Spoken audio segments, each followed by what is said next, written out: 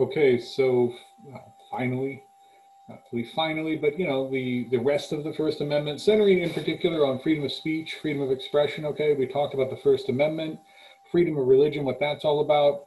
Again, freedom of the press, freedom of speech, all of these things, kind of ultimately for the sake of allowing citizens to hear different points of views, come to the truth on their own. Again, remember that idea that Jefferson says, truth is sufficient, can stand on her own. It's only error that needs the support of government. So underlying this, it's not really freedom of speech or freedom of expression for its own sake, as if it's mysteriously, it's just good to say things that are false. And for some reason, just as long as you can say whatever you want to, that's what matters.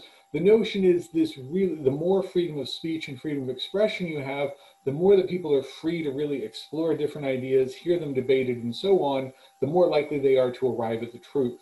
The more that you have the government trying to suppress or discourage certain forms of speech or expression, the more likely you are to have government promoting error rather than truth, okay? So freedom of expression, freedom of speech, freedom of the press, all of these things, again, originally, ultimately, for the goal of allowing people to hear different points of view, arrive at the truth for themselves. Okay, again, the goal is truth.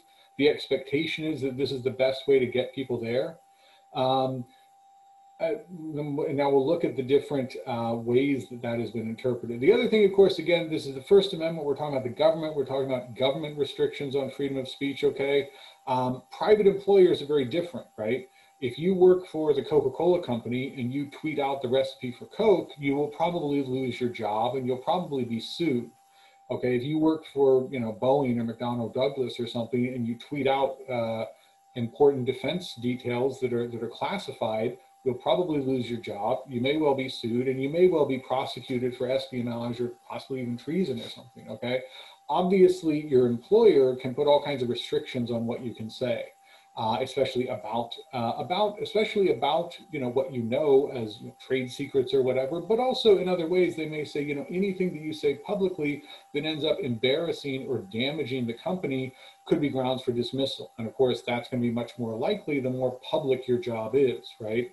The other point, of course, the government, these are not private corporations. Social media companies, there's been a lot of debate about that recently, of course. Facebook, Twitter, whatever, and when they ban people from their services and so on, that's not a First Amendment issue, okay? The First Amendment is just about the government. Private corporations like Facebook or Twitter can have whatever terms of service they want, and they can also refuse to do business with whoever they want. They can kick whatever accounts they want off of their server. It's not a First Amendment issue. It's not a constitutional issue.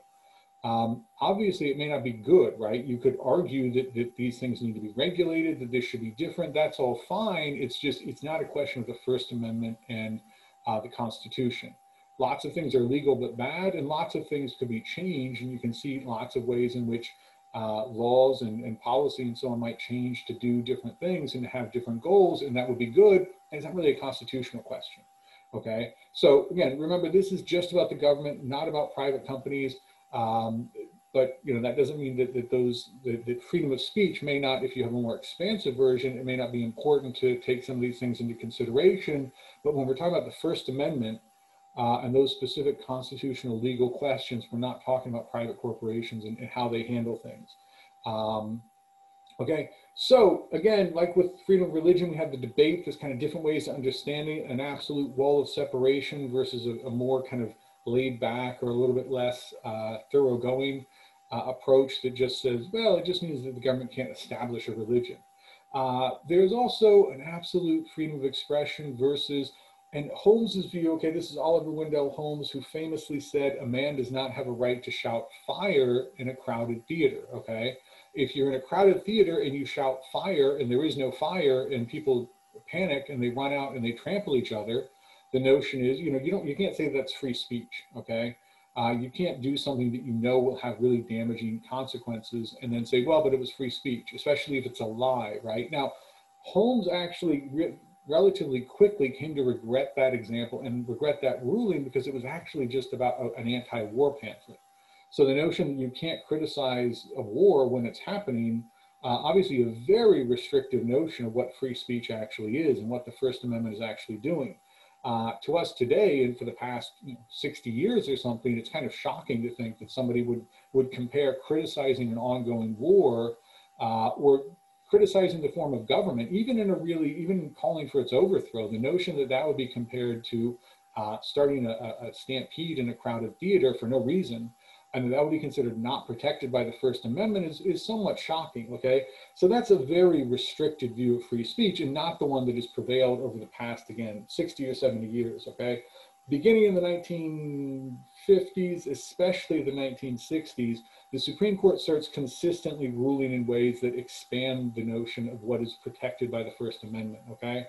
So we'll look at how that happens, what that means, okay? Freedom of expression, freedom of the press, again, as the press changes, as the actual material, physical means of distributing ideas change, some policy issues change, some constitutional things change.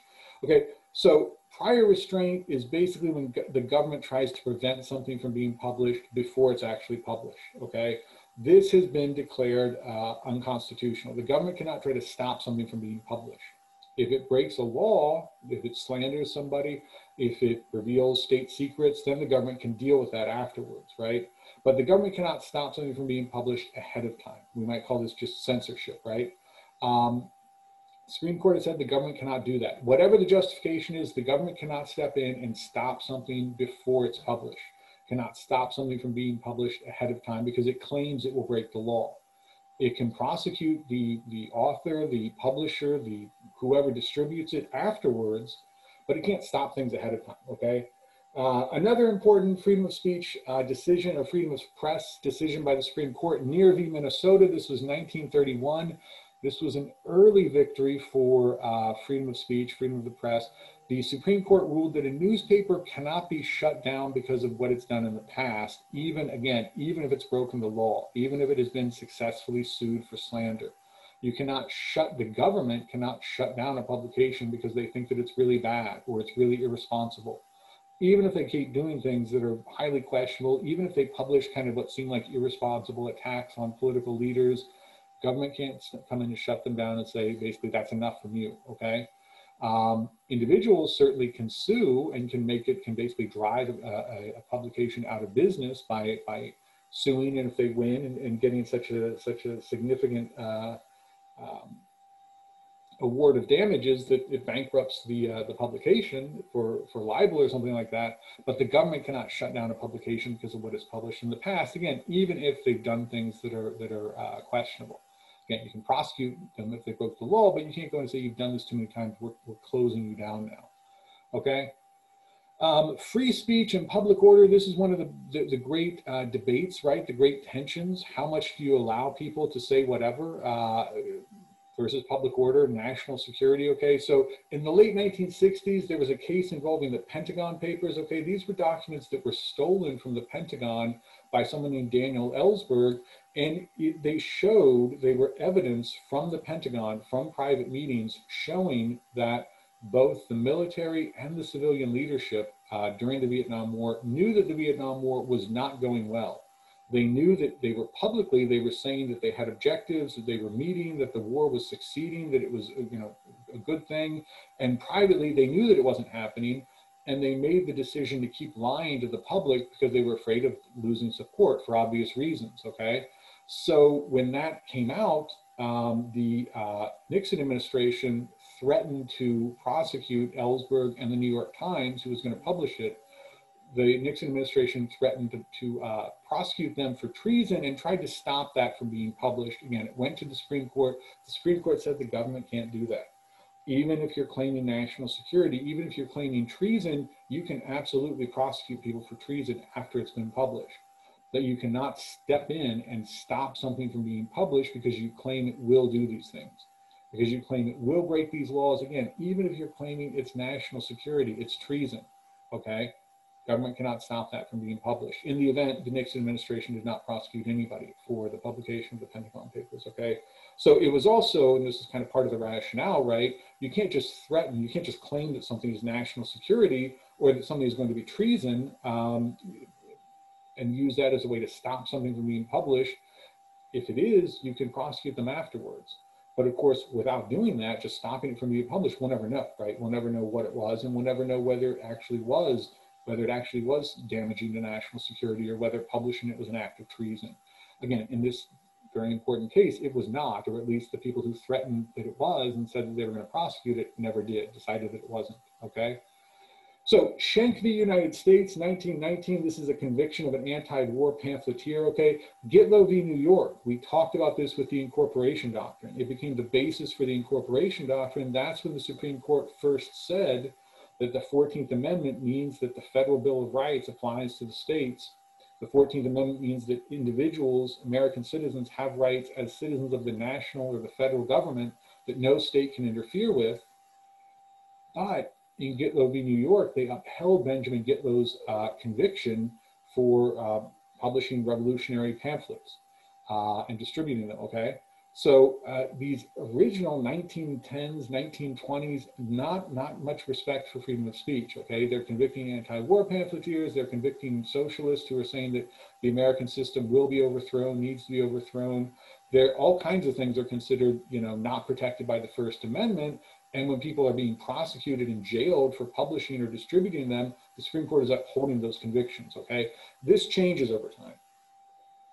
So we can already see the Pentagon Papers. Again, this is the late 60s. Another important free speech decision, Brandenburg v. Ohio, 1969. A lot of these things are overturned. Things like Gitlow and Schenck, these very restrictive, much more limited conceptions of free speech, and the notion that free speech does not justify things that could be interpreted as threatening public order. A lot of that gets tossed out by Brandenburg v. Ohio, okay? Brandenburg says that speech can be prohibited only under there's kind of a two-pronged test here. Speech can be prohibited only if it, one, is directed at inciting or producing eminent lawless action, and two, is likely to incite or produce such action. So advocating violent revolution in the abstract is constitutionally protected, okay? Incitement is kind of the key word here, okay? If speech is directed at inciting or producing some sort of imminent lawless action, if it's actually go burn down that building, go attack that person, go smash that thing, go kill this, whatever. Okay, if you're actually directing, if you're inciting somebody to try to engage in or to carry out some sort of, and again, the idea imminent, it can't just be somebody should do this at some point in the future. If you're actually inciting people right in front of you to go do something, or if you publish something, it's a little bit harder to do with publishing for obvious reasons. But if you publish something and you're trying to incite somebody to do something immediate, then maybe it's something that could be prohibited or could be, or, you know, you could be prosecuted for after the fact. But it needs to be directed at inciting or producing those actions, okay? And again, it has to be considered likely to incite or produce that action, okay? So now it's a very different view. You can advocate for all sorts of dramatic, violent, terrible, revolutionary, whatever, you know, all kinds of different things. Some may be somewhat good, some may be bad, some may be who knows. But you can advocate for those things in principle, as long as you're not inciting to a particular eminent lawless act, okay? So Brandenburg v. Ohio, 1969, gives a much more expansive notion of free speech and what sorts of things are protected by the First Amendment, even if they are calling for things that would be illegal and maybe even violent and maybe even revolutionary and destructive on a very wide scale. As long as you're talking about in the abstract, it's constitutionally protected, okay, after this decision. Okay, free speech versus fair trials, there's always this tension. Again, we want to have open public trials. How are people going to know what's happening in the courtrooms? You need to be able to report. On the other hand, if the jurors can hear a testimony in court and then go home that night and watch on television or wake up the next morning and read a newspaper and hear somebody tearing the witness to shreds and saying this person was obviously not credible for all these reasons, how are you going to get a fair trial? So there's some tension there. Do you allow the court maximum, or do you allow the press maximum access to a trial and to the courtroom? Or do you try to protect the fairness of the trial by making sure that nobody understands that there's no outside influence on the jurors in particular? And the way that they usually do that in the cases where there may be a high profile trial and you're worried about something like that happening with the jurors, they will sequester the jurors, where they will, live in a hotel during the time of the trial. Can't really have outside access to media or things like that. They can visit with family, but they can't discuss the case. So on the one hand, so basically between these two principles, a fair trial and a free press, and letting the public know what's actually happening during the trial as it's happening, neither one really wants to be compromised. So you end up saying, okay, well, we'll just isolate the jurors instead, okay? Obscenity is not constitutionally protected, but it's hard to define, okay? There's a famous phrase from, I think it was the early 70s, the Supreme Court case dealing with this. One of the justices said, what is obscenity? I can't define it, but I know it when I see it. So I can kind of tell when something is just obscene, when it's just meant to be titillating and things like that, rather than having some sort of more artistic purpose or obviously a scientific purpose, okay? So obscenity is not constitutionally protected. It's hard to define. Generally, there's a deference to community standards, okay? Something that may be considered obscene in Duncan, Oklahoma, may not be considered obscene in Lawton, much less in New York or San Francisco or wherever. So there's some deference to community standards, but for something to be considered obscene and therefore not protected by the First Amendment, it needs to be lacking in serious artistic or scientific or other significant cultural values, okay? And these are defined by national standards. So if there's a famous painting or a statue of a naked person and a particular community finds that obscene and wants to ban reproductions of it in textbooks or whatever, that will be constitutionally protected because those national standards say it has artistic merit, okay? But other things, obscenity, things that are, obscene, not constitutionally protected, hard to define really, and so usually the deference is for community standards, okay? So that is one type of speech that is not constitutionally protected, obscenity, even though it's sometimes hard to tell if something is technically obscene or if it would actually be protected speech. Okay, libel and slander, two other forms of speech that are obviously not constitutionally protected. These are things that are false or malicious statements that will damage somebody's reputation, okay? If it's published, it's libel. If it's speech, it's slander. And again, these are things that are not true, or they might be true, but they're very malicious. And they're stated, they're spread about, whether through speech or through publication, to damage somebody's reputation, okay? Now, it used to be somewhat easier to sue for libel or slander, okay? Another important Supreme Court case, New York Times v. Sullivan. Again, this is sort of the 1960s. The Supreme Court there ruled that in the case of public figures, okay, a statement can be libelous only if it's made with malice and with reckless disregard of the truth, okay? So honest factual errors, or things that are not that aren't either made with malice, and it's kind of hard to know what someone's intention would be. Legally, intention is always a very difficult thing to figure out unless somebody says my intention is. But when people are publishing certain things, they usually don't say my intention here is to be malicious. Then reckless disregard of the truth. Again, very hard to say what's that reckless disregard of the truth. Okay, so the basic idea there is with public figures. Okay, not necessarily private individuals, but public figures. You want it to be relatively easy to question, to criticize, to talk about them, and not to worry about being sued for libel, okay? In this particular case, Sullivan, he was the head of the state police in a southern state, and there had been a statement published, not by the New York Times itself, but it was published in the New York Times. It was, I think, an advertisement that was taken out by a group of civil rights leaders criticizing the way that a nonviolent protest had been handled, and it didn't even mention Sullivan. And Sullivan sued them, and the New York Times sort of demanded that they take it down, and the New York Times was sort of confused, or they didn't take it down because they didn't have the internet, obviously, in 1963 or whatever it was.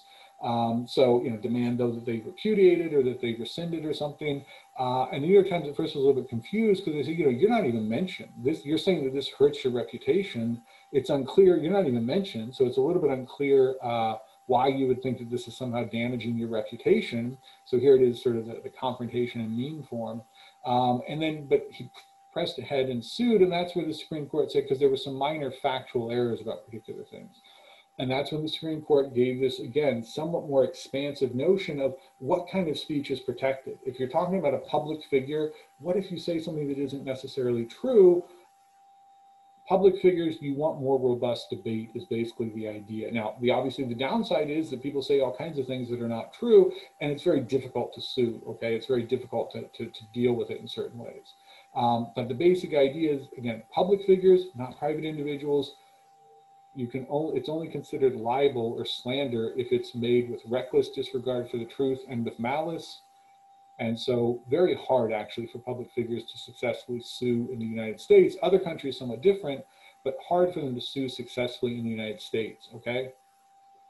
Other forms of speech, symbolic speech, that's nonverbal communication, okay?